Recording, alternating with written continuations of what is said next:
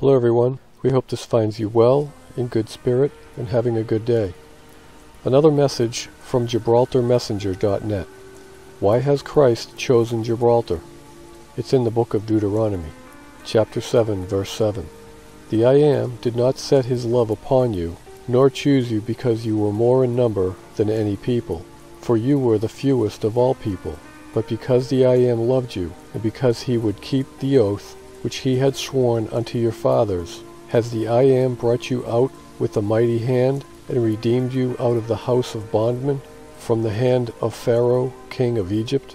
Know therefore that the I Am thy God, he is God the faithful God, which keeps covenant and mercy with them that love him and keep his commandments to 1,000 generations.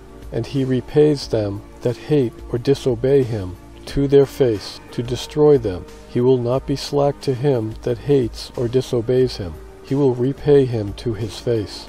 You shall therefore keep the commandments and the statutes and the judgments which I command you this day, to do them. Christ has an important message regarding regulations. Don't be fooled by the use of the word regulation or rule instead of law or legislation, because regulations and rules are, just like other forms of legislation, fraudulent and thus unlawful and null and void, ab initio, from the initiation/beginning.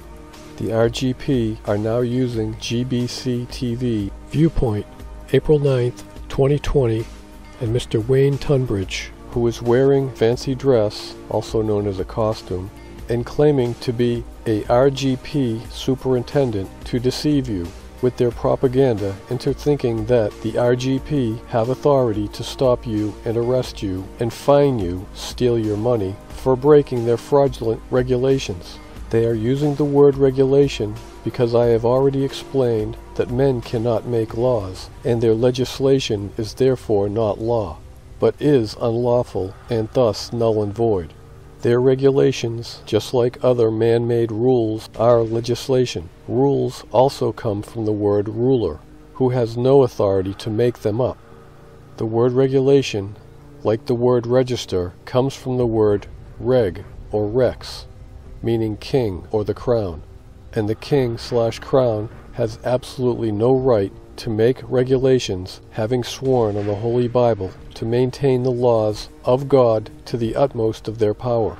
That law of God specifically prohibits the king/crown from administering anything other than God's law, that they are commanded in God's law to study and administer all the days of their life.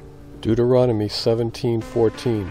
When you are come unto the land which the I Am thy God giveth you, and shall possess it, and shall dwell therein, and shall say, I will set a king over me, like as all the nations that are about me. You shall in any wise set him king over you, whom the I Am thy God shall choose. One from among your brothers shall you set king over you.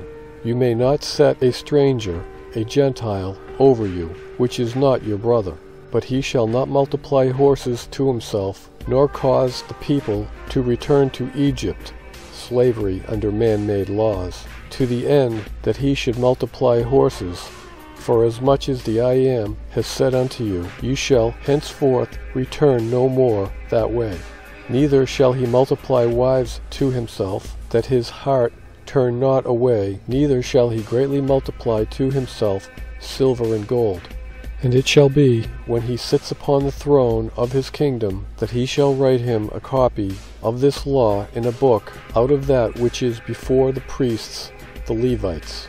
And it shall be with him, and he shall read therein all the days of his life, that he may learn to fear the I Am his God, to keep all the words of this law and these statutes, to do them, that his heart be not lifted up above his brethren, and that he turn not aside from the commandment, to the right hand or to the left, to the end that he may prolong his days in his kingdom, he and his children in the midst of Israel.